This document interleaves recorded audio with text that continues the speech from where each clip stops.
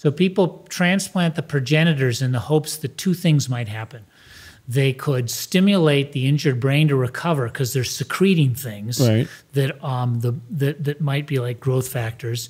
The second thing is they could themselves directly differentiate into neurons or glia and replace damaged circuits. Right. So those are the two goals. Okay. And they use progenitors simply because they're not, it's the next stage away from a stem cell. Right. And so properly speaking, when people talk about brain stem cell therapy, it's really progenitor cell therapy.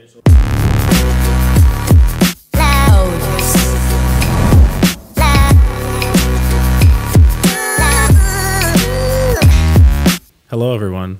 Welcome to the UCLA BrainSPORT Podcast. And today, I've got a very interesting guest with me, Dr. Stanley Carmichael, chair of the Department of Neurology, accomplished researcher in the field of stem cells, brain injury recovery, and a whole lot more, and an avid backpacker. I told you I was going to say that, and I did. So today we're here to talk about stem cells. Thanks for coming. Thank you for having me. It's a pleasure to be here. Very busy. Yeah. So I think we should just get right into it. Today we're going to be talking about stem cells, specifically in the context of brain injury recovery. Your specialty is stroke, but I think you're pretty familiar with maybe some of the traumatic brain injury literature too. We'll get into that. So we'll talk about stem cells. We'll talk about what stem cells are, the evidence for use in brain injury, how it works in the context of brain injury. Maybe we'll get into some spinal cord stuff if we have time. And then you're also doing some more research on a specific molecular target for brain injury recovery called the CCR5 receptor. This is separate from stem cells, but I think, in my personal opinion, equally interesting. So we'll definitely cover that. But first off, I think it's important to talk about stem cells because for a couple of reasons. I get asked about stem cells all the time in clinic by my traumatic brain injury patients, ranging from concussion all the way to severe traumatic brain injury, right? Also, there is an element of self-interest doing this podcast with you because I'm really interested in the science of stem cells. It's just like really personally interesting to me. And then, the other reason I'll make a point as to the other reason through a patient encounter that I had. And this patient encounter was I think it was a 16-year-old kid that was healthy, stellar at school, was an athlete, sociable kid, likable kid. And then unfortunately, I think he fell from like the 4th story of a balcony accidentally, landed right on his head, had a severe traumatic brain injury. And he saw us 6 months out from that. And obviously the parents were really, really devastated. And they were looking for all sorts of alternative therapies. And they came upon someone that, was claiming to be able to administer stem cells and was also making claims as to the kind of miraculous recovery that their son would have.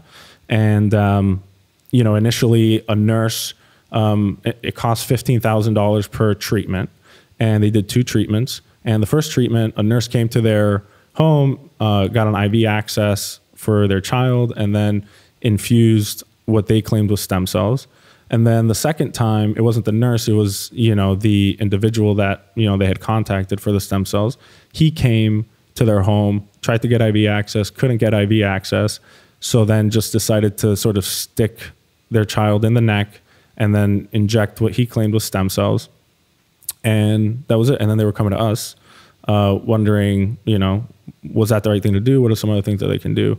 And I think, I'm not saying that it wasn't stem cells or it wasn't the right sort of treatment or decision on the parents' part, but I think that's just a testament to, it's rather suspicious, I think, especially just sticking him in the neck like that. And I've seen a lot of that where people are claiming stem cells can do certain things that maybe the science, doesn't substantiate. And you mentioned you've had experience like that too with some of your patients. Yeah, this is also an issue in any disease that's not treatable by a traditional or available medical therapy. You see people spring up that are really not physicians; they're more entrepreneurs. Right. They're business people, and they're marketing something to make a buck. And it's often sort of fly by night trend of the moment. Right. Yeah, and so I think one of the goals of this episode with you is to sort of educate people on what stem cells are, what they can do, what they can't do, and then talk about the directions that stem cell treatment and research is headed in. Shall we begin? Okay. All right. So let's start off with what stem cells are. So you've got, I think, 3 different classes. You have totipotent, pluripotent, and multipotent. That's how I understand it. Can you extrapolate a little bit more on the definition of stem cells? Yeah, it's certainly worth doing that as we start off, Daniel. The stem cell itself is fairly easy to define. It's a cell that can make itself again. When it divides, it makes a replacement. And it can make a cell that can become any other type of cell in the body. Yeah. So that's its stemness. And so that's a pretty narrow definition. So there are a lot of things that are not stem cells, and things that we often see in the medical literature pop up and mistakenly call themselves stem cells. So adult stem cells are usually not stem cells. They're things like mesenchymal stromal cells, or MSCs, that we'll see in the literature. And these are cell therapies, and we can apply them to a disease, but they're not a stem cell therapy. So stem cells are fairly rigidly defined, and by themselves they're not used at all, because you wouldn't want to put a stem cell in someone's brain, for example, because it would form a tumor. It's going to form any kind of cell it wants. Right. And so we aren't really even strictly using stem cells as therapy. We're taking them as the starting material to make something else, like a neuron or a glial cell. Right, they can potentially form into tumors because they'll keep replicating, right? That's their function, to keep replicating and not stop. Right. They'll keep dividing, and they'll start to spin off different kinds of tissues. Right. But then there's also ways that that cells that are already differentiated can revert back to being stem cells. Is that right? Yes. And so that gets back to your original statement. What are classifications? And so taking stem cells now with that definition, there are embryonic stem cells, which have been around in a well-understood way since the late 90s. And then there are induced pluripotent stem cells, which the Nobel Prize was awarded for work that was in 2006. Right. And the two are different. ES cells, or embryonic stem cells, are from an embryo. When you talk about human embryonic stem cells, really from a stage of an embryo called a blastocyst. And that generated a lot of the ethical controversy that really hit the stem cell field early on. Right. An induced pluripotent stem cell can come from a human adult, skin, or now we get them mostly from blood. And you trick the cell to become an adult cell back into a stem state. Right. And the advantage there is that could theoretically come from anyone, or including the patient themselves. So I would say most stem cell work in the neuroscience field now focuses on that second class, the induced pluripotent stem cell. Now, is there a difference between efficacy, potency between an embryonic stem cell and a induced pluripotent stem cell? In theory, no. They're both pluripotent, as you indicate, meaning they can form any tissue in the body. Right. They are stem cells. In practicality, there are issues with iPS cells in terms of when you think about a human therapy. So when you're putting them in mouse or rat models of disease, they are less rigorously handled, and they're usually easier to work with and use in an experiment. When you think about a human therapy, they have to fit really stringent criteria, like a drug. They have to be highly pure. You have to really know the product. And that's where we're starting to find that iPSCs require a little more work. They may have mutations that occurred as part of that conversion process. They may not all be the same. So there's a little more work that has to go into an iPSC, whereas the ESCs, the embryonic stem cells, are usually a line or something that's been around in the freezer for a while and they're well understood. Got it. And I've seen fetal stem cells thrown around. Is that the same thing as embryonic, or is that another class? They're more like an adult stem cell. Okay. Once you get past this very early blastocyst stage, by the time you have a fetus, they're now really committed. Yeah. And so they're like mesenchymal stromal cells or hematopoietic progenitors. They're not a stem cell anymore. Right. So let's break that down into those. I think there's 3 categories, right? There's mesenchymal stromal cell, there's the hematopoietic stem cell, and then neurostem cell. Is that right? That's one way to classify them. The neurals, in terms of when they exist in the adult, I guess is what you're getting at. Right. Because the adult brain has stem cells in it, and that would be the neural stem cell, yes. Right. And so does the bone marrow. There's the hematopoietic stem cell. And our muscles and ligaments and tendons have these stromal cells in them. And they also exist in bone marrow that are not a stem cell, but a progenitor. So that would be a useful way to think about things. Right. So just to break it down, just so that I make sure, you know, I'd like everyone to understand this. It's a lot of the muscle cells, tendon cells come from mesenchymal stromal stem cells, right? A lot of our, you know, blood cells and immune system cells come from the hematopoietic stem cells. And then our neurons and all our other cells in our brain, like astrocytes and glial cells, come from the neural stem cells. Exactly. So each organ has, in that model, right, a progenitor cell, something that's kind of like a stem cell. It can't form every cell in the body, but it might be able to form every cell in that organ.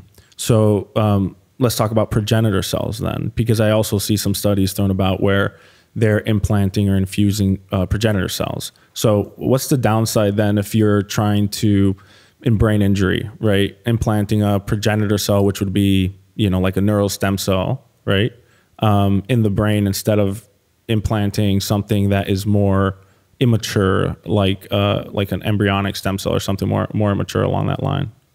Those are very good questions. So we have brain damage, right, an area of damage from a traumatic brain injury or from a stroke.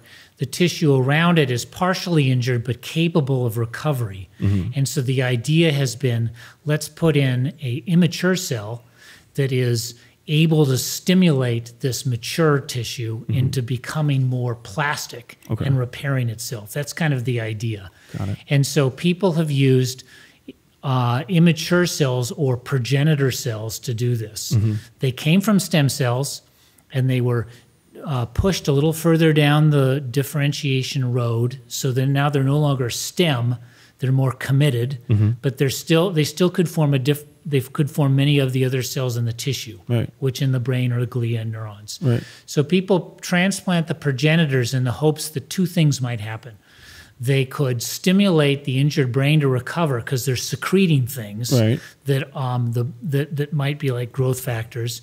The second thing is they could themselves directly differentiate into neurons or glia and replace damaged circuits. Right. So those are the two goals. Okay. And they use progenitors simply because it's the next stage away from a stem cell. Right. And so properly speaking, when people talk about brain stem cell therapy, it's really progenitor cell therapy. Okay, so that is what is being implanted, is actually the progenitor cell, either for muscle, mesenchymal stromal cell, for blood, it would be a hematopoietic stem cell, or for the brain progenitor cell would be the neural stem cell. Right. Right. But the reason it's called a stem cell is because the initial sort of cultivation process starts with a stem cell, right? For most of those. And it also is kind of the field's term. Right. And so you're sort of stuck with it. It's a very hot and interesting term. Yeah. That's for sure. It brings a lot of attention. So people will use it simply because of product identification. Right. I'm sure you don't mind it. Yeah. Well, I think it's easier to capture attention that way. Yeah. Yeah, absolutely. What about exosomes? So I see a lot about exosomes specifically in the context of mesenchymal stromal cells, because I think they produce the exosomes the most or something like that. Do you mind talking about exosomes a little bit? Exosomes have a little bit of the same buzz associated with it scientifically as the stem cell field. A surprising discovery with even more evolution and changing and additional surprising discoveries. So the discovery was that most cells put out little vesicles, little pockets of themselves and secrete them.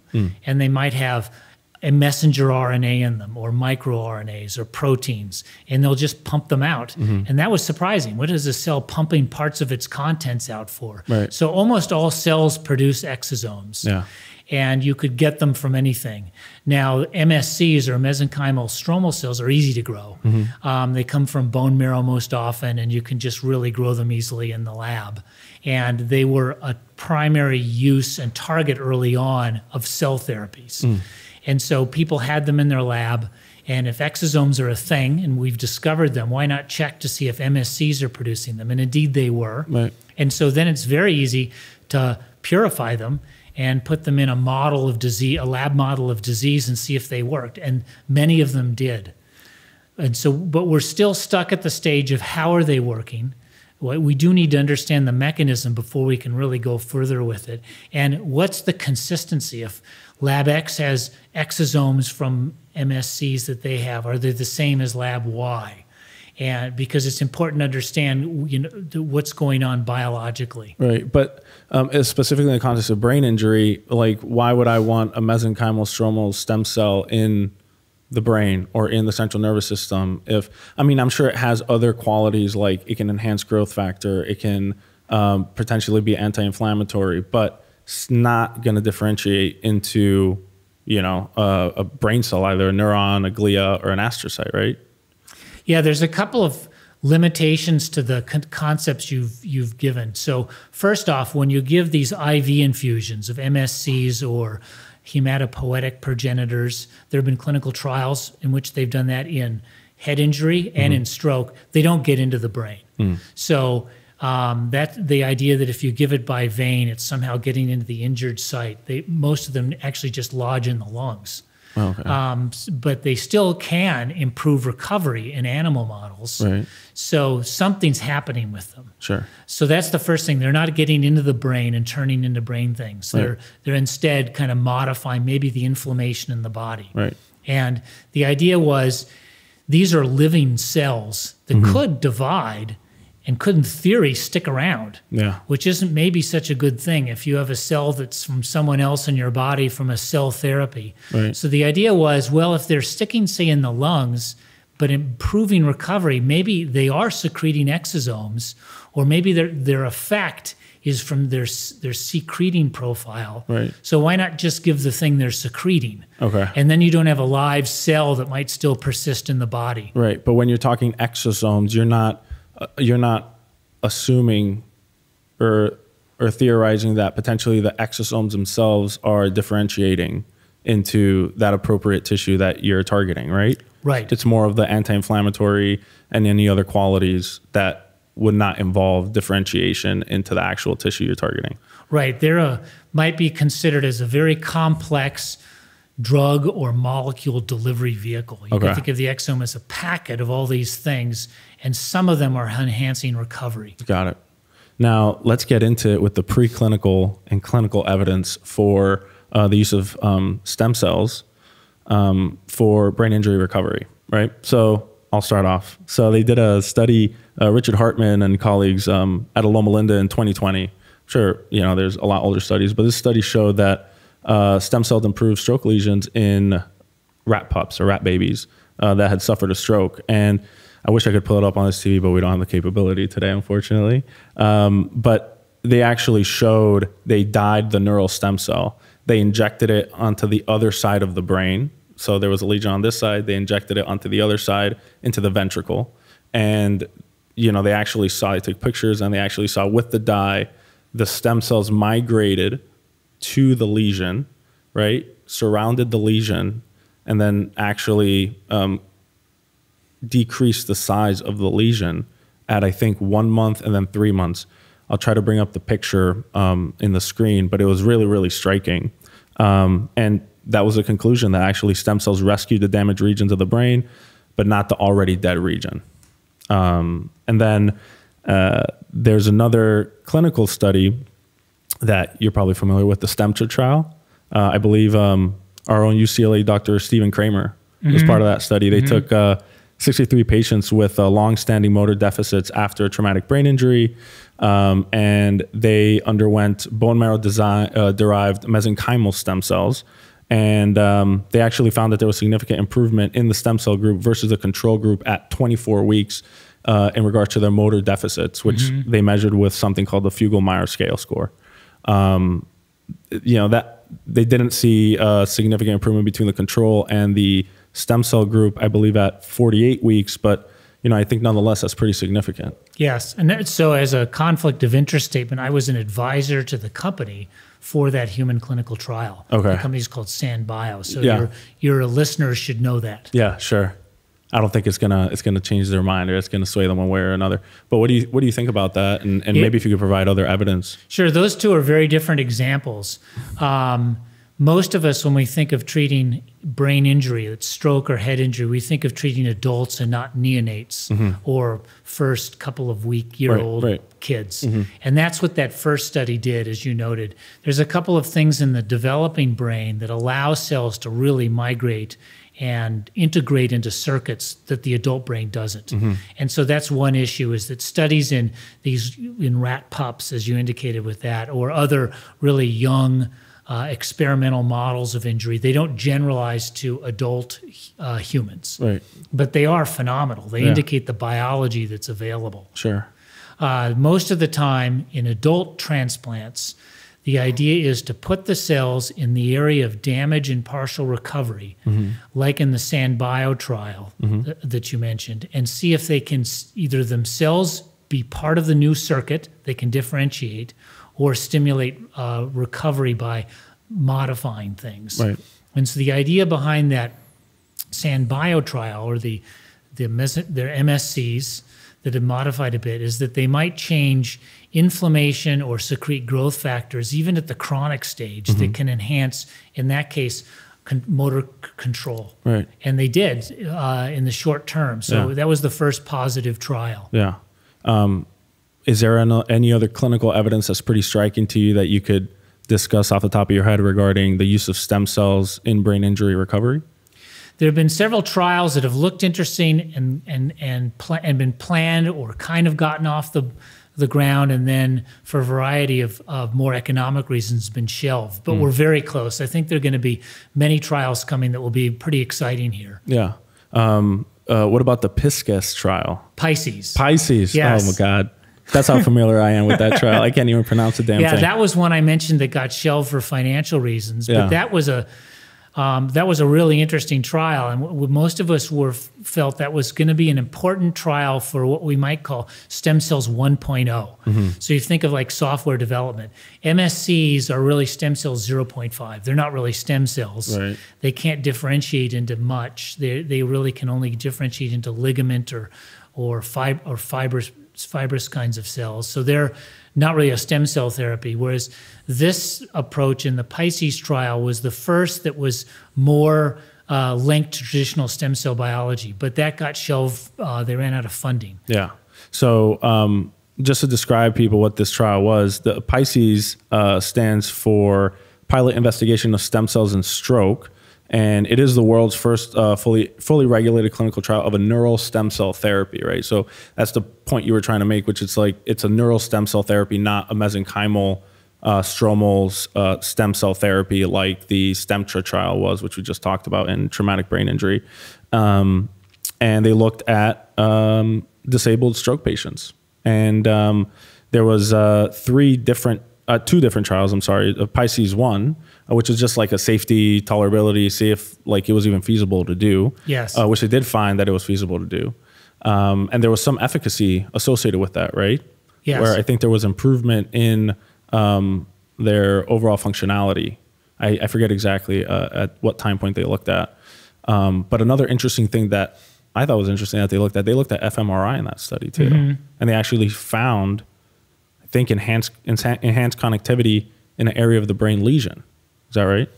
Yeah, they did. That's a harder endpoint to understand, but that's a separate issue in the field. What are markers of increased recovery that aren't behavioral that we might use? Blood markers or MRI markers? Right. Yeah. And I think another point that I'm probably going to bring up a little bit later when we talk about the obstacles to furthering stem cell research would be, how do you track the stem cells in the body? Right? How do you make sure, at least in a clinical trial, that they're going to where they're supposed to go, and they're doing what they're supposed to do, right? Yes, and there is no way to do that. There's no way to do that right now, right? And then the Pisces 2 trial took 23 patients injected those neural stem cells into a certain part of the brain called the putamen that really is involved with motor control on the same side that people who suffered the stroke. At 12 months post-treatment, they noticed a response rate of 15%, in something called the ARAT primary endpoint, which is basically you're assessing people's ability to grasp and lift their arm. So improvement nonetheless.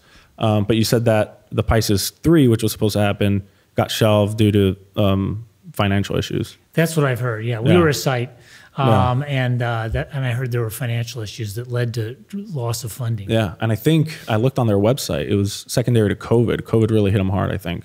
Yeah. So let's talk about actually how stem cells are working, right? So we kind of beat around the bush a little bit earlier regarding like how it actually works. But I think that logic states that, you inject an immature cell into a brain injury and via some magic of environment, right, these stem cells then differentiate into the exact kind of cell that you need to recover function, right? Do you feel that there might be an element of that, especially when you're talking about the neural stem cell implantation? There is an element of that. So the cells have the capacity to differentiate, say, into neurons or into glial cells and integrate into the circuits that are injured. So an element of the mechanism may be that. It's not exact. And that's the interesting thing, is what's the tolerance of the brain for an injured circuit's repair? Does it have to be exactly like it was before? Or can you learn and use a circuit that's kind of partially and inexactly repaired? Right. And it appears you can use the latter. Yeah. There's evidence from, again, mouse and rat models of disease that if you can recover 10 or 15% of the injured circuits, no matter how you do it, that you can use that as an ability to relearn and recover. Got it. So that's all you may need out of a stem cell therapy. Yeah. And a possibility is we also know that there are brain circuits that were next to the stroke or next to the head injury and are stunned. They just don't really come back online. And so you may bring those back online with a cell therapy. Yeah. Or and that may enhance recovery. Yeah. And the third element is a lot of injury, particularly in traumatic brain injury and also in stroke, is not to the brain neurons that send the signals themselves, but to their connections. Right. And so the brain is massively interconnected. And one of the areas that carries these dense connections is called the white matter, because when the ancient anatomists used to cut the brain, it looked white because it has so much of its insulating material. You know this, the myelin. Right. And so that gets injured, just this white matter, these connecting areas, and repairing that is different than repairing the injury to the neuron or the brain cell. And so you may be able to re-insulate and re-ensheath injured axons as a third way of recovering. Right, because because different injuries, not every injury damages, or not every injury significantly injures the neurons themselves, but there's other components in the brain that get injured, right? Like in multiple sclerosis, for example, right? That targets, like you mentioned, the myelin around the neuron, not necessarily the neuron itself, right? Yeah. So you wouldn't necessarily want to regrow neurons because that's not what's needed in that pathological context, right? You need the myelin around the neuron, and the myelin is important because like you said, it insulates that transmission that the neuron's sending, right? If that goes away, you can't send that transmission through the neuron. So obviously, different pathological contexts, different things that are needed. So how does actually the differentiation take place, right? Like, so you inject the neural stem cell. How would that differentiation actually take place? Is it an environmental thing? Is it something that we can actually control, saying, okay, you have MS, you need myelin, so genetically or however it is that you would direct that stem cell to differentiate into a myelin cell? Or is it just you're just hoping the environment dictates that demand? That's an excellent question. There's a lot of biology, but in the answer. But that's a question that's been like front and center in the field. And so it turns out the more immature a cell is. So you have a stem cell and you can make it a neuron or you can make it a glial cell. And the more immature it is on that pathway, the better it survives the transplant. Okay. And so that's a problem. Many die when you try to transplant them. So the advantage of starting immature is you'll get more cells alive in the brain to repair it. A problem is they don't necessarily follow the right differentiation pathway. And in fact, they may just get stuck at this really immature stage and just sit there as an immature neuron, really not do much, or an immature glial cell. So that's been a big problem. The further you differentiate them, the closer you get to the thing you want, maybe a myelinating cell, an insulating cell, but the more unstable they are, the more likely they are to die. Yeah. And so it's been this trade-off. The stem cell field has advanced so that we're now able to differentiate better and more precisely into the cells we want. And we're now possibly able to transplant them and have them survive better. Yeah. So, and that's an interesting balance, right? You don't want to make them too immature because then you're predisposed to potentially developing a tumor. That could happen too. But then at the same time, you don't want too differentiated because you also want them to survive. Right. It's an interesting balance. So what are some survivability tactics for implanting stem cells that you've noticed? I've seen genetic manipulation and also implanting stem cells with like certain gels, like hydrogels or something like that. Is there anything more than that? Yeah, there are a number of strategies there. One is to condition the cells in some way so that they have a greater survivability. Right. And some have been, believe it or not, exposing them to low oxygen, which kind of shocks them and activates some molecular systems that allows them to survive better. Are you referring to heat shock proteins? Or yes. No? You are? Yeah, so I saw that. I was like, am I going to bring that up? Am I not? I don't know. That's interesting. Some have done that. So you sort of shock them and then transplant them. Okay. That hasn't gotten, that has been in the scientific literature. It hasn't gotten very far. Okay. Other strategies are to use bioengineering, as you indicate. Right. So you might be able to put them in a matrix that's pro-growth and pro-survival. Yeah. The problem is that's a volume. It's a matrix. It's a biopolymer in some cases, and we've done some of this work. It works in stroke because in stroke you have an area of dense damage that's absorbed. So you actually have a cavity, right, and you could fill it with your biomaterial stem cell conjugate. Right. But in most TBI or traumatic brain injury, you don't have a cavity, except right, so you don't want to inject something that's going to expand if there's normal brain there. Jeez. And so that's been a limit to the biomaterials part. In spinal cord injury, biomaterials have been really important because you have also a gap or a cavity, and you might actually help by bridging that. Yeah. So again, bioengineering has been a main focus in spinal cord injury and stroke, but not in other conditions as much. Yeah. Let's go down a rabbit hole.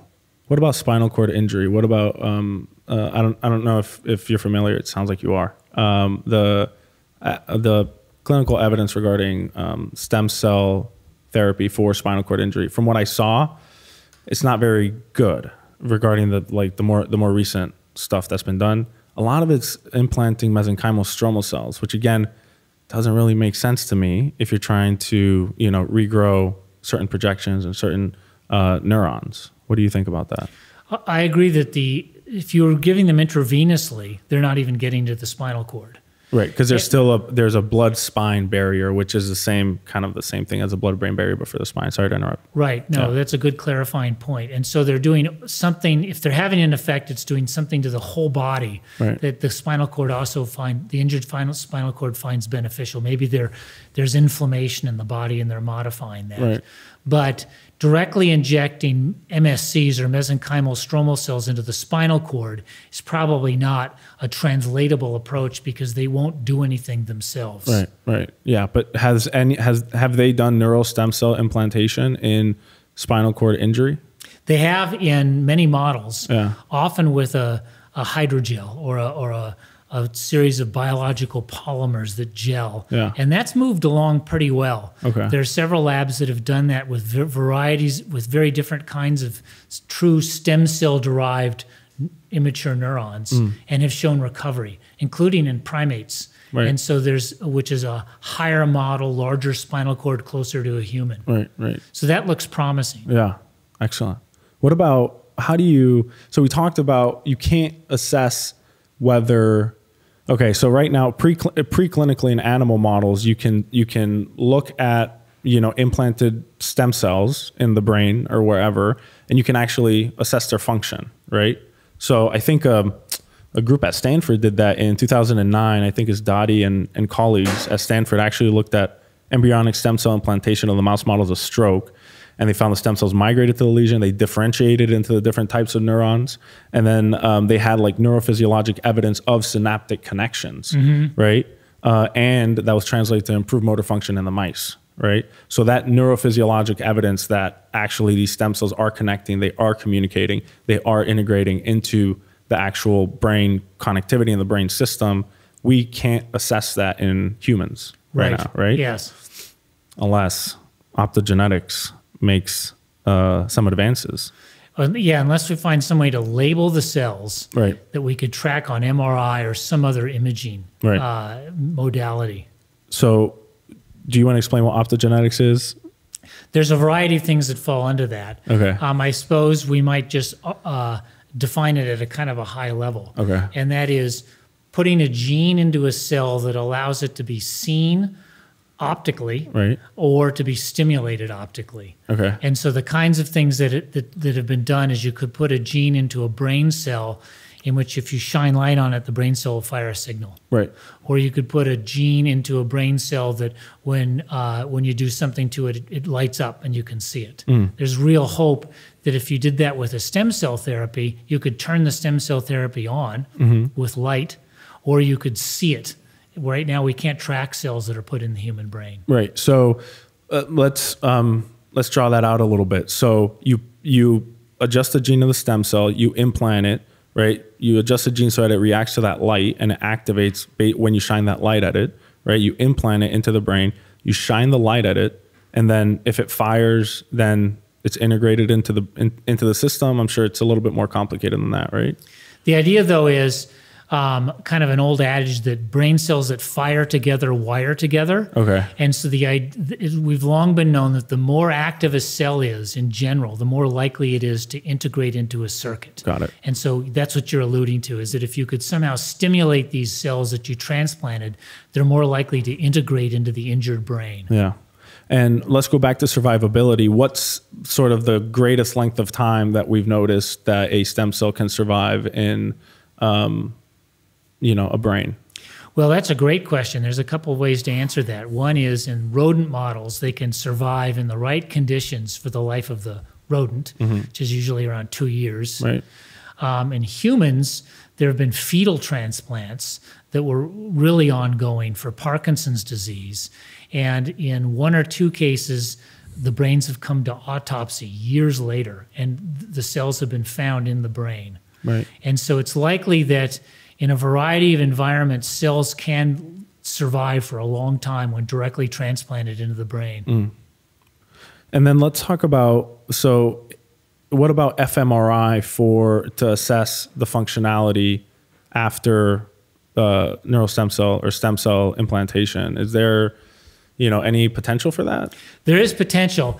It's a problematic field. And so it really took off in the 1990s, early 2000s. You could use functional MRI to understand what parts of the brain are firing and how that might mediate a circuit. Right. So if areas 5 through 12 of the brain are firing together all the time when the person reaches for a cup, maybe that's the cup circuit. Yeah. And if somebody has a stroke and the cup circuit isn't active, you could then see if the cup circuit comes back and if a stem cell therapy brings it back. Right. It seemed very promising. The problem is it turns out to be hugely variable. So not the same circuits, even for the same movement, are found in different centers doing the same fMRI studies. Right. So it's very variable by investigator, by whether UCLA or Yale or Harvard are doing the scanning. And so we can't standardize it as well and say, we gave you a stem cell therapy, we see this new fMRI pattern, and therefore it's a marker of recovery. We're not there yet. We're not there yet, yeah. What about this migration of the stem cells to the actual injury site? I mean, that's pretty striking, right? And I'm sure they're attracted by inflammation or they're attracted by some sort of, factors that are released at the injury site, right? But I found that pretty striking, especially some of the preclinical models that we looked at. Yeah, that is promising. So there's a lot of brain that's not injured. Right. And you don't want to have cells go off into these other areas that are theoretically okay. And it's been striking to see these cells recognize and migrate to areas of injury, likely due to inflammatory signals, possibly due to changes in blood vessel growth that they recognize. Yeah. Mind of their own. Yeah, clearly they home into injured areas. Yeah. I mean, that's very promising for traumatic brain injury, I think, especially like you mentioned in TBI, you don't have like a cavity that forms like a stroke, right? Like you have, that's where you lost blood flow, that part of the brain dies, right? Traumatic brain injury, especially mild traumatic brain injury, concussion, it's more of a functional, right? Especially with some of the higher tech imaging modalities, right? There might be some shearing injury, at a certain part of the brain. And, would stem cells work for that? Initially I would say, probably not, because you don't know where to implant them. But, if there's enough evidence showing that these things will migrate wherever there's brain injury, right? And do their thing, whether that's regeneration, integration, or, that anti-inflammatory component releasing growth factors in that area to promote regrowth. I think that's a pretty good case for that. Yeah, there's hope that if you had a moderate to severe traumatic brain injury and you put the cells next to the area of most severe injury, that they might migrate a little more diffusely to areas that are stretched and bruised and help repair those. Yeah, absolutely. What about those stem cells? I've seen that the stem cells that are implanted could then enhance the migration of other stem cells throughout the brain to that area too. Yeah, that's been really dramatic in mouse and rat models of disease, like stroke and TBI. One caveat, one limit there is that the human stem cell system in the brain is very different than the rodent. And so rats and mice have this really advanced brain stem cell system that seems to be there for the life of the animal. And humans are missing the largest adult people are missing the largest stem cell area that rodents seem to have, the so-called subventricular zone.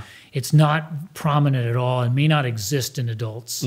And so the idea of stimulating for most of the brain endogenous or naturally present stem cells for recovery is not as promising in humans as it is in rodents. Got it. Now, what about neuroplasticity? So another fancy, very attractive term, right? This term about neuroplasticity, we hear about a lot, things that can enhance neuroplasticity, different stuff like that.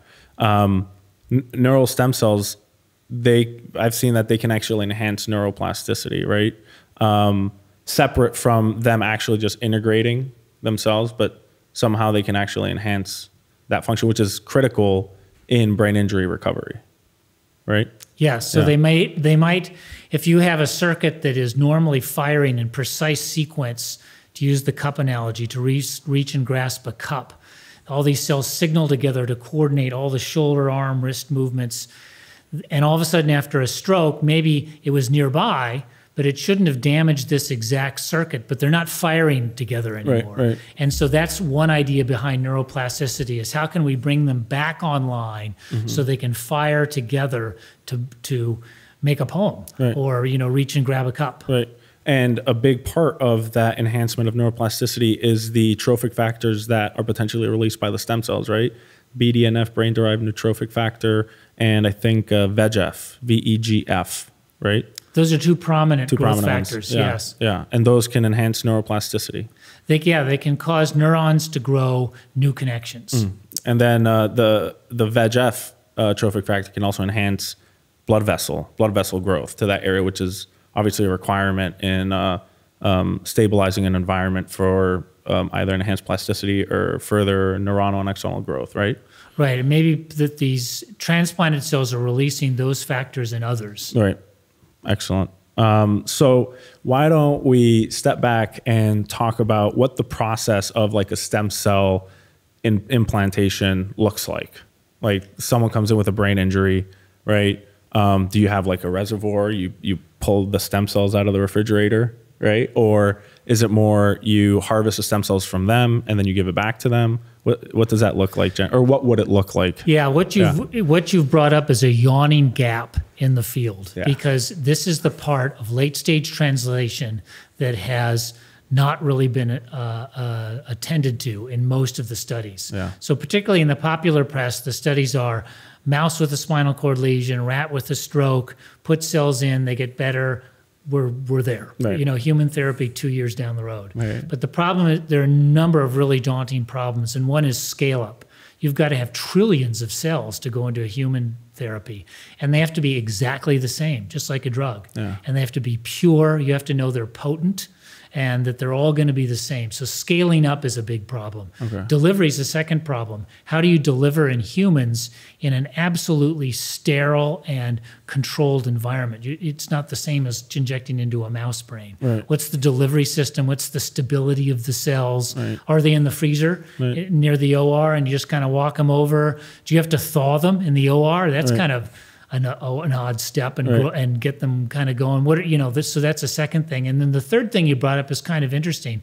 It is a holy grail that you read about, autologous therapy. So maybe with the iPS therapy we were talking about, you could take the patient's own skin cell, turn it into their own neuron, and if they have stroke or Parkinson's disease or head injury, give them their own cell, and then you don't have to suppress the immune system's attack on non-self. And so that would be great. And it's technically very complex. It's very expensive. And then one question is, what's the quality of the cell you develop? Because that's going to vary from one site to the next, right? Depending on their technique, unless you standardize a technique, but that's probably years down the line. And we're learning that the thing that won the Nobel Prize, to take a skin cell and trick it into a stem cell and then turn that into a brain cell, introduces mutations that were unexpected and we're still just learning about. Even several weeks ago, an important paper came out that suggests we may have mutations throughout the genome in some of these cells. My mind's going to run a little bit. So let's say we're implanting stem cells with mutations into the brains of people with brain injuries, but they have mutations in it, but they integrate into the brain. What would that even look like? That's a sci-fi. That might be a sci-fi movie. It's a huge problem because most mutations are harmless. So if we detect mutations in genes that aren't pathogenic, then we shouldn't be worrying about them. And so part of it is an informatics problem. We have to understand where the mutations are and what they're likely to be in terms of disease producing. What about the timing of the transplantation in relation to the injury? So generally, I think maybe we think about, someone with a chronic injury, right? Meaning they had the injury a year ago or something, right? And they're just not getting better. Let's try and implant stem cells to see if we can, promote neuronal growth and decrease inflammation.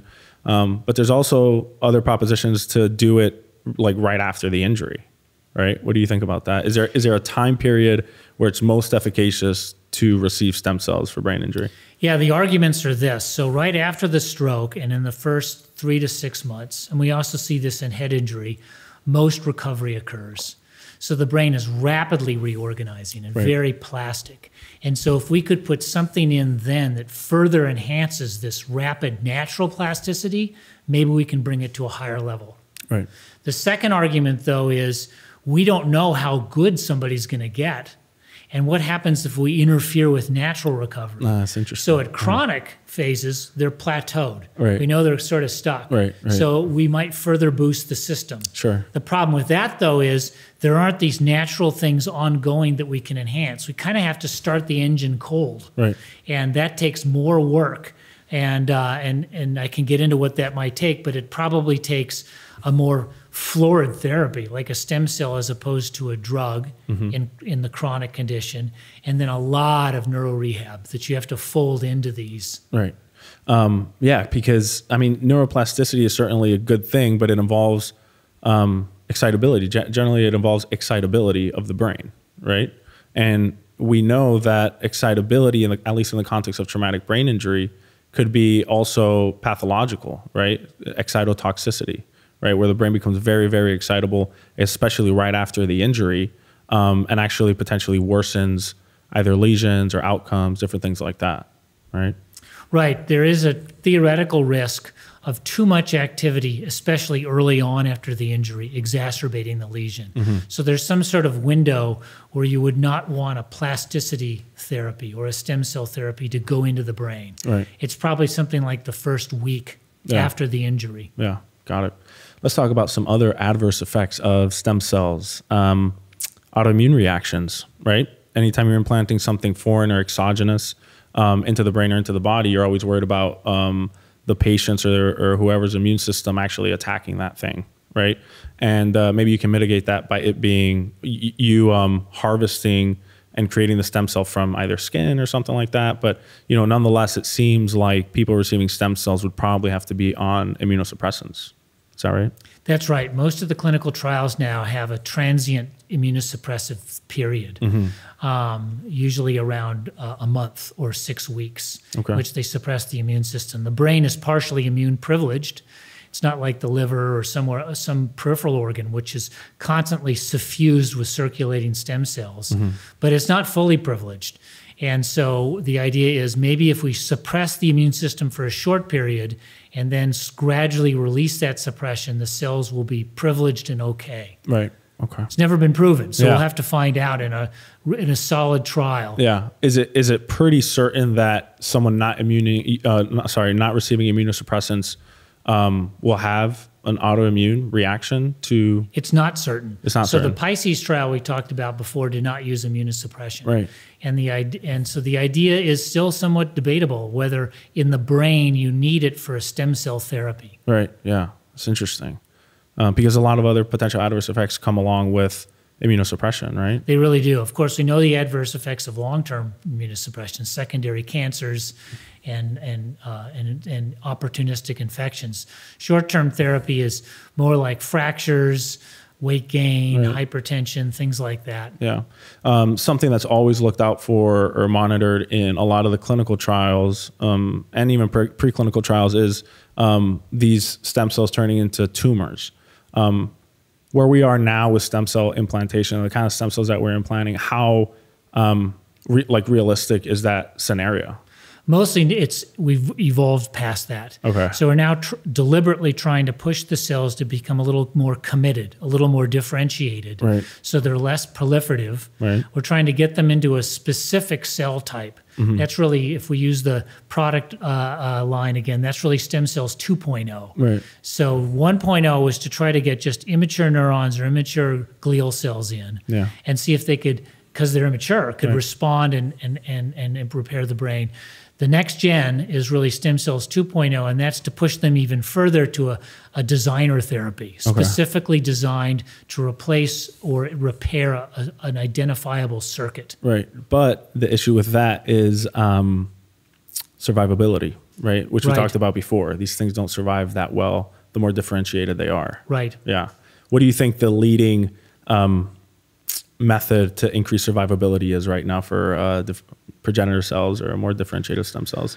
There's been a lot of advances just in mundane things like how you freeze them and how you thaw them and the media with which you grow them and inject them.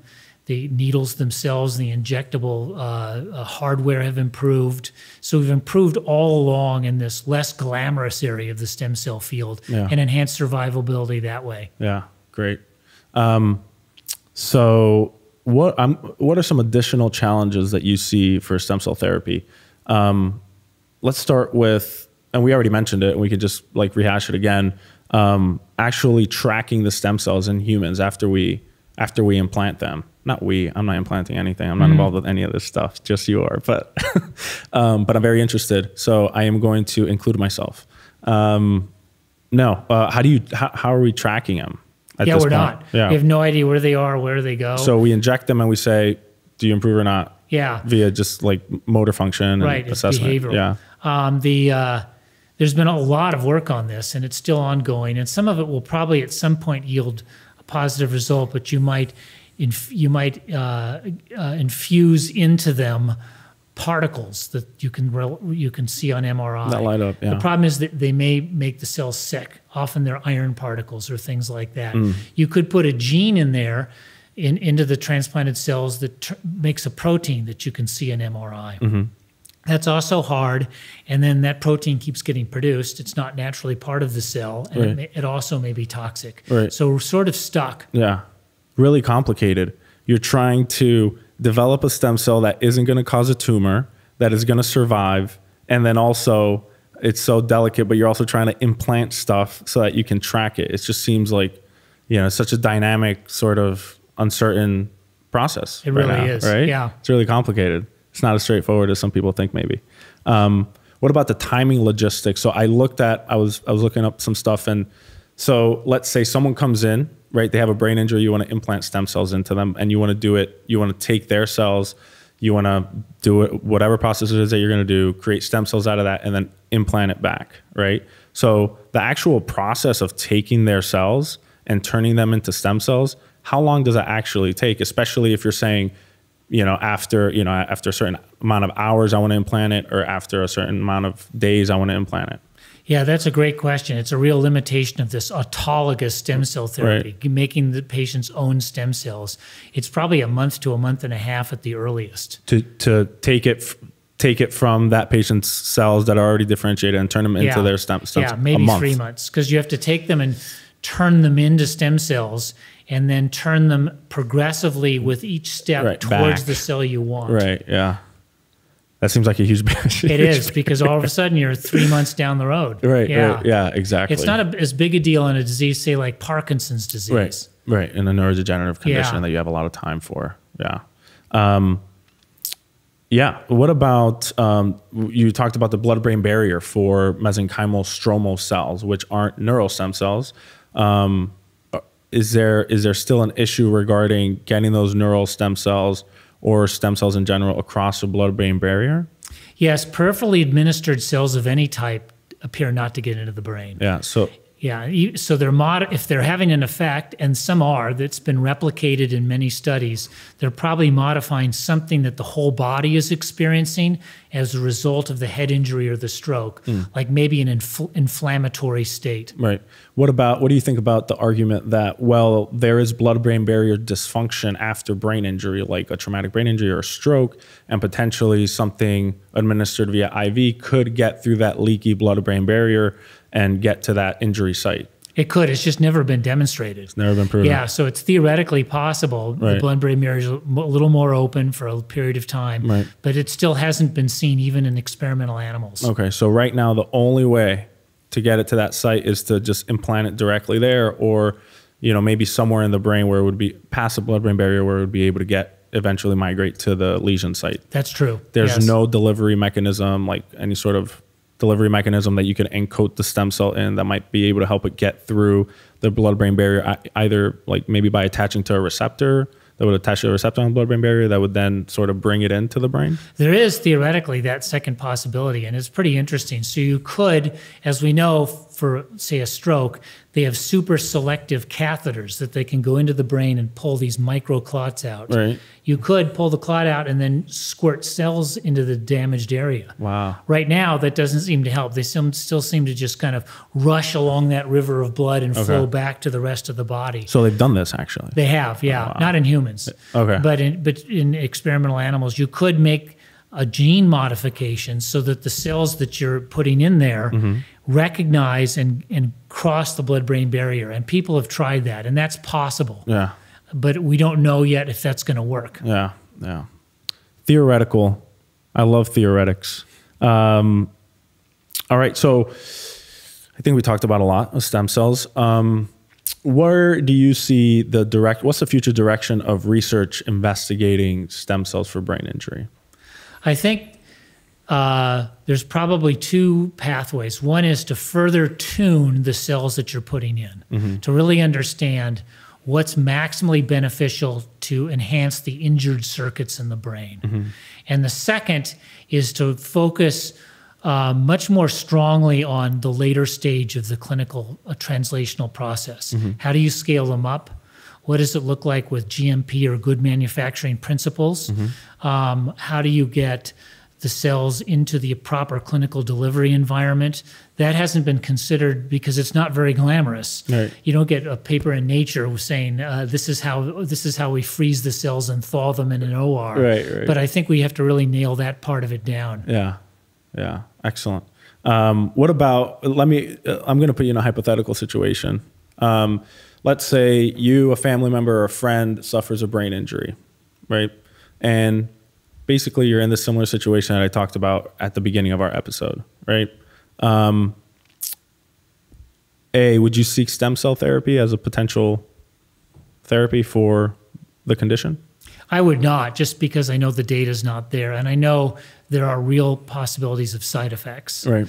And so if it was just do no harm, or the cells themselves did no harm, right, and there was a remote possibility of good, you could think about it. But there is no remote possibility of good, and there's a real sense of harm here.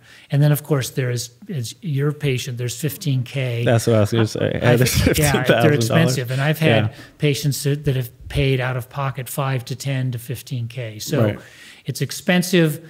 There's no evidence that it helps, and there's a real possibility of harm. So I would not do a stem cell therapy even on a loved one who is not recovering well. Right. Do you ever see do you see a future where stem cells will be some sort of standard of care in in a clinical environment? Yeah, there's enough positive preclinical literature in the lab. There are enough labs pushing it further down the field. CIRM, the California Institute of Regenerative Medicine, has been a big proponent of moving these therapies to the clinic. Yeah. And so there's enough money behind it with good science that we will see this emerge into clinical trials and at least understand, can this be a clinical option? Right. Yeah. Excellent. Is there anything else regarding stem cells? I think we've been exhaustive. Can't think of another element to add. Wonderful. That means that we did a good job. Yes. We're trying to get exhaustive on this podcast here. So let's shift now to as if things couldn't be equally, if not more interesting than your research in stem cells. You're also doing research in targeting a specific molecular target called CCR5, right? And you're looking at it specifically in the context of obviously brain injury and brain injury recovery.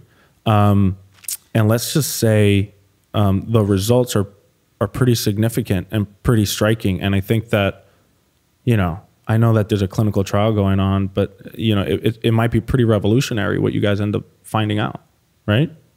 Yeah, this was surprising work that came across from an initial series of understandings that many of us had as just rehab physicians. Right. That when you watch a patient with stroke in their period in which they recover spontaneously, they look a lot like they're learning to recover. In other words, the principles of motor learning that we would apply to somebody perfecting a golf swing or somebody who's doing a complicated new task, those principles of normal learning seem to be spontaneously reactivated in recovery after stroke.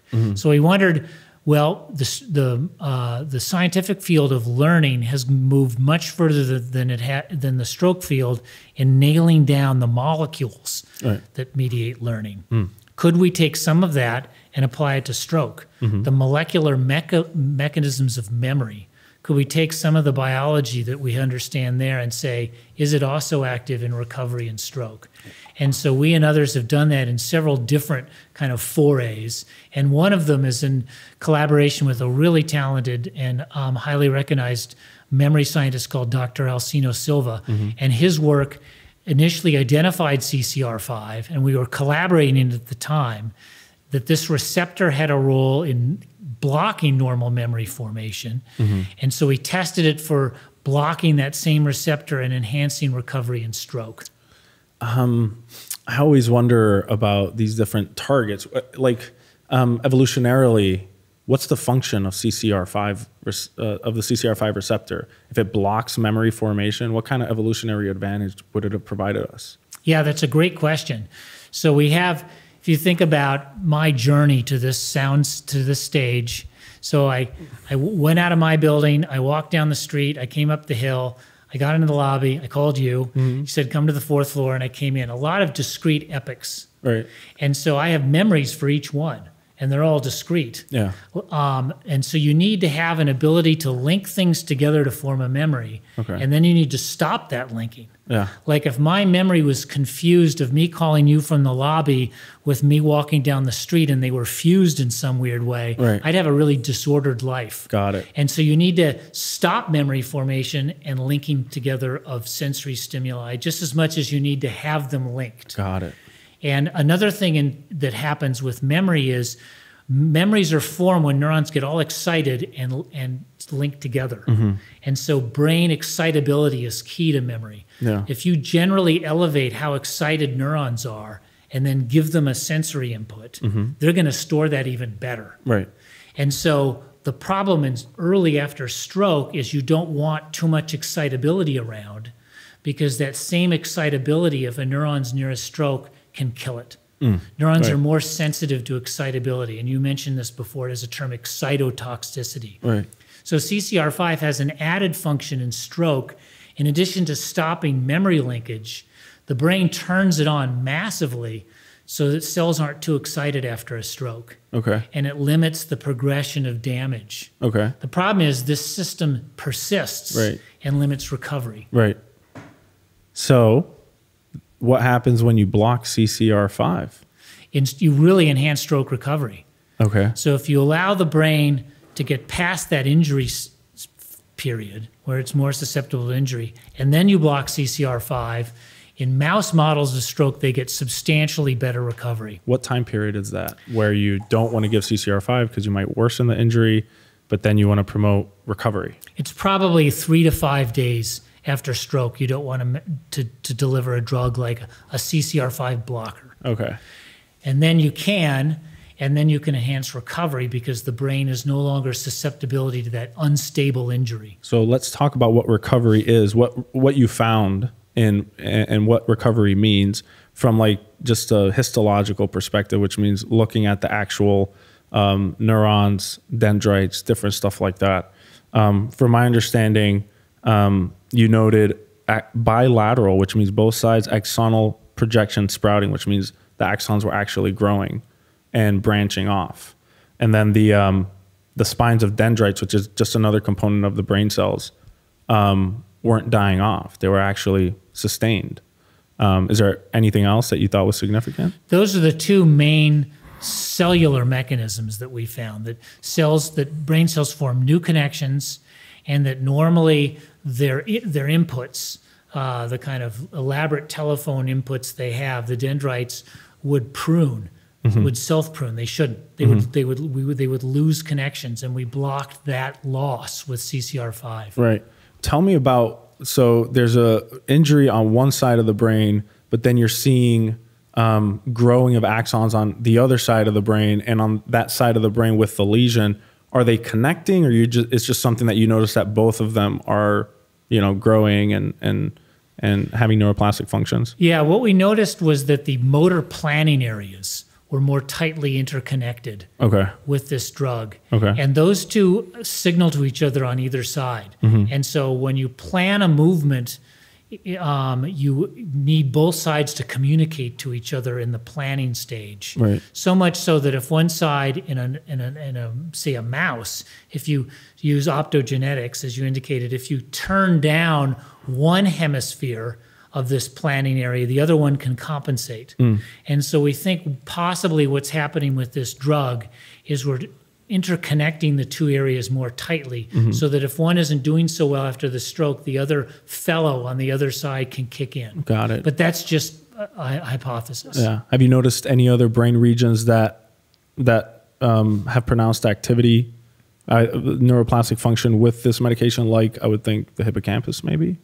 We haven't really looked there. The CCR5 antagonists are very active in those normal learning and memory studies in hippocampus, but we haven't looked there in stroke. Okay, got it. Now, there's anti-inflammatory capability of the CCR5 blockade too, right? There is. We didn't find that to be a major role in the stroke recovery effect, though. Got it. But because CCR5 are located on microglia, which are the inflammatory cells in the brain. Yes. Right. But I don't think they were significant because the receptor on microglia, on those inflammatory cells, actually downregulates and isn't really that pronounced, I think, 12 hours after the actual injury itself, versus the CCR5 receptors on the neurons and on the other brain cells are present, weeks after, right? Right. So the neurons massively turn this on. Right. It's essentially not on in a neuron. And stroke causes them to massively turn it on. Right. And it causes the inflammatory cells of the brain, the microglia, to downregulate it and turn it down a little bit. Right. And then what behavioral improvements did you see in these mice after you blocked their CCR5? So the main thing we're looking for in a mouse model is something that's relevant to a human. Right. Because we want to eventually get to human stroke and right. recovery. And so what we measure in a mouse is how they use and control their forelimb mm-hmm. and how they walk. Mm-hmm. And we find that in both forelimb motor control and walking, the mice get better. Mm. And they get better in a percentage or an amount that is substantial enough that if humans did that same level of improvement, it would be meaningful. And so that's kind of the other thing we look at. Not only is the mouse better, but is there some measure of how much better that we could apply to a human? To humans, yeah. And then you also saw improvements in traumatic brain injury. I always got to bring it back to traumatic brain injury, but you also saw improvements, I think, in cognition in mice that had sustained traumatic brain injury that received this drug that inactivated CCR5. Yes, this is our collaborator, Esther Shohami, Dr. Shohami. Yeah, of course, in Israel, out of Jerusalem, right? Yeah, yes, and she's a very experienced traumatic brain injury investigator, and so she also studied this. She was part of our collaborative group in this foundation, and she studied it in TBI, and it improved cognitive recovery. Mm. And was it the same sort of clinically meaningful amount like you saw in the motor in stroke? Yeah, it appeared to be. It's in the cognitive aspects, this level that I alluded to, which is called minimal clinically important difference, right. or MCID. Right. What's the minimal difference that's important for a human? Right. That hasn't been as established as much. It is for motor function, right. but it hasn't been established as much for memory, and particularly memory and TBI. Yeah, that makes sense. Well, so what's the when you're giving this drug, how long do you have to give it for? Like, is it just a one-time dose? Do you have to give it every day for 5 days, for example? Like, what does that look like? Well, we don't know that yet, so right. we'll really have to test that. We gave it every day for about a month in mice. Right. And so what we would need to do for up to 3 months in mice. You gave it every day for 3 months? Yeah. Okay. What we would need to do for humans is really test that out. Now, the clinical trial that we have ongoing in Canada is to give it every day, give it twice a day, because that's the normal human dose for this. Okay. And then, but for how long? I knew you were going to ask that, and I was struggling with it. I think it's 60 days. Okay. Yeah. All right. You'll get back to me. Yeah. But so, a lot of times, and I was telling you this before the recording, a lot of times you see things like interventions, like different drug interventions that target a specific target that enhance plasticity, improve recovery, especially in preclinical and animal models, right? And there's just not that human translatability, right? Even when with a minimal clinically significant difference, right? That's noted in the preclinical model, just won't translate to humans that well. But I think the most exciting thing about what you're studying is that you guys did like this huge study where you looked at patients that had brain injury, and you looked at patients specifically that had brain injury that had a mutation, a loss of function mutation in of this receptor, meaning that this receptor did not work in this sect of patients, right? And you actually found that these patients that had the mutation where their CCR5 didn't work had a much improved recovery after their brain injury. Yes, that's true. So that essentially de-risks the translation to human. Right. Because we know humans also who have reduced CCR5 function recover better. Right. So, you know what? I really wish that there was a drug and medication out there that we already had that would block CCR5. Which there is, which you're, that was called a slow pitch. Yeah, I'm just being sarcastic. Yeah. Right, there is, right? Yeah. So can you tell us about that? So this is an interesting line of investigation because so many things connected with it. Right. And on the just pure research scientist end of things, you rarely have all of those connections come through like that. Yeah. So there was a human mutation that knocked function out, and we were able to test those people in a stroke trial that was ongoing already, and they did better. Right. And then there's CCR5 is the second major receptor for the HIV virus. Right. So there's a deep pharmacology to this. And there's a drug out there that about 15% of HIV patients are on called Maraviroc. Mm-hmm. And so we were able to take that drug and see if it worked in mice for stroke recovery. Okay. Because it blocks the CCR5 receptor. It's FDA approved. It's already out there, and it did. Right.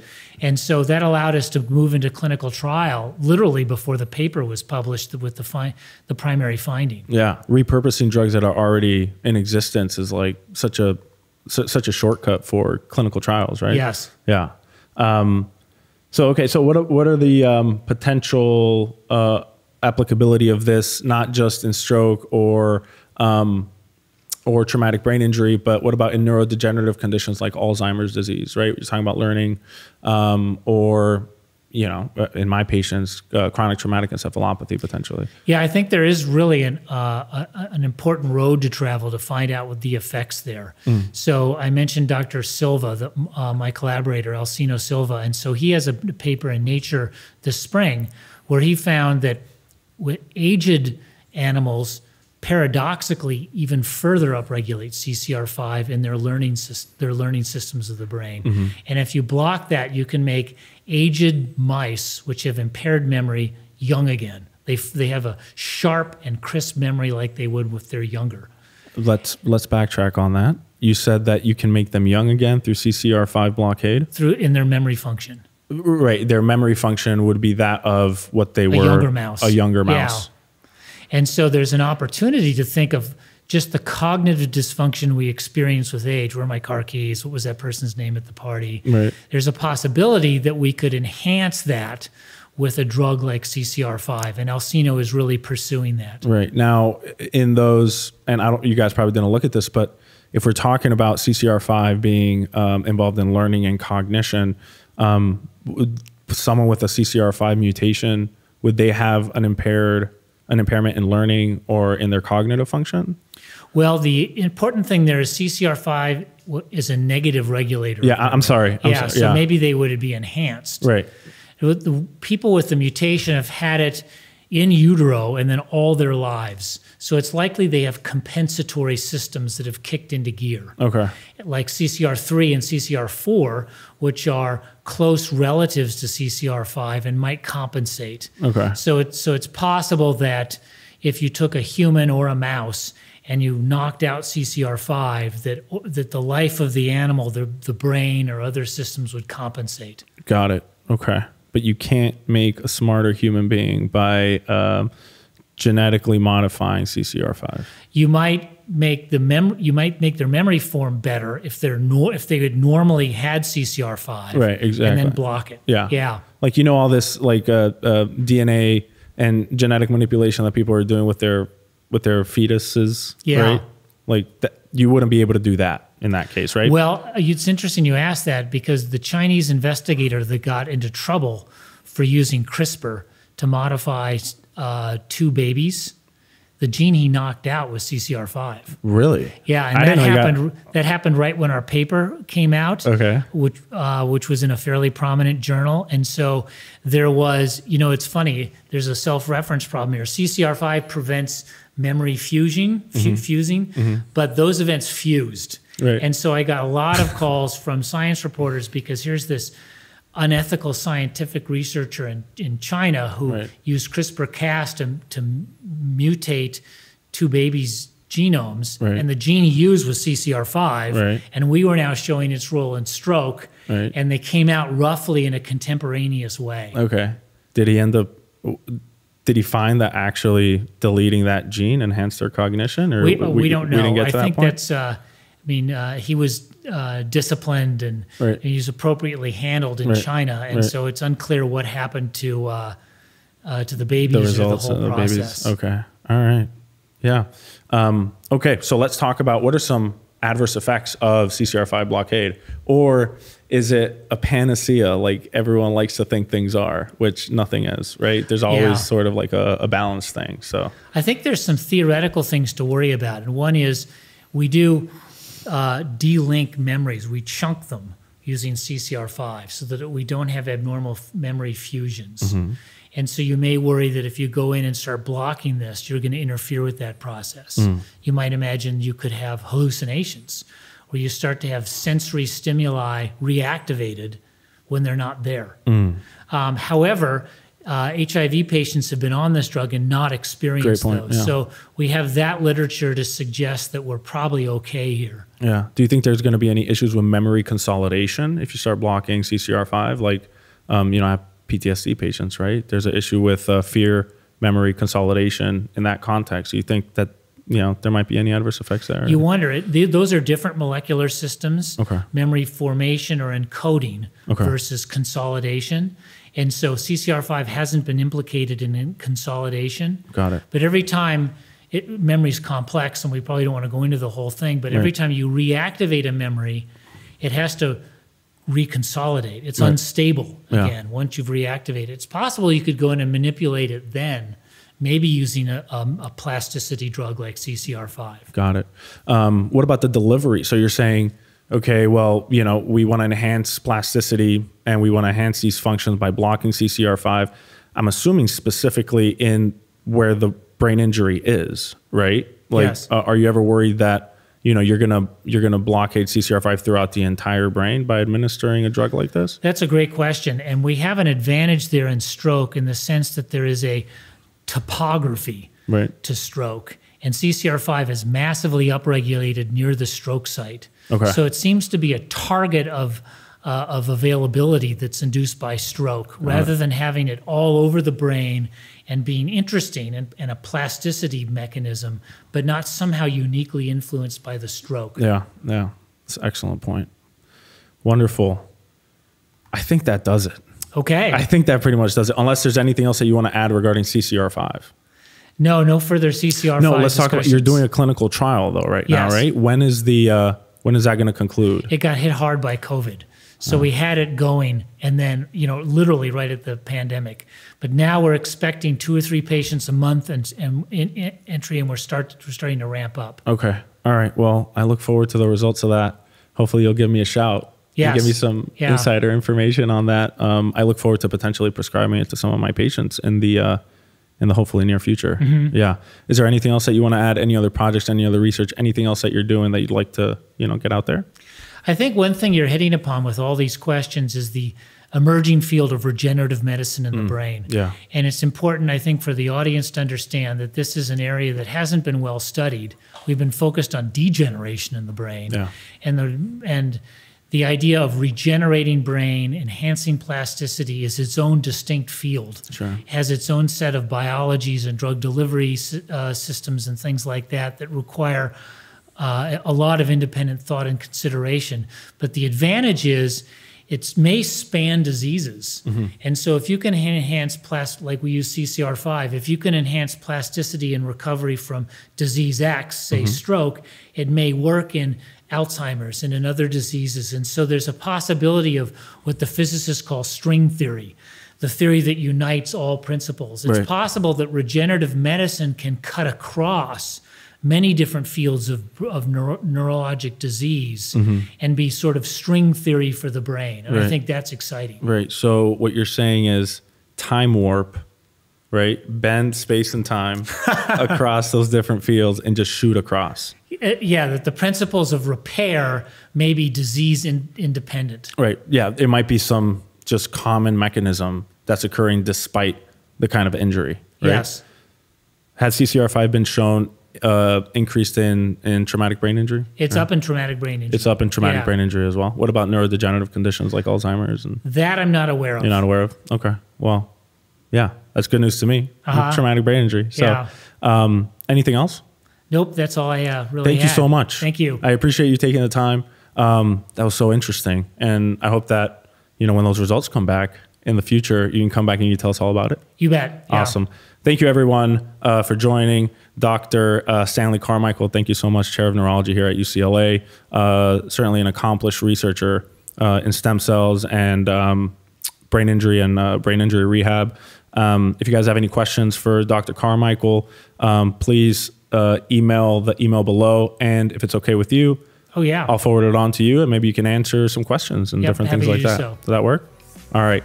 Thank you, everyone. Have a wonderful day, but most importantly, stay safe, be well.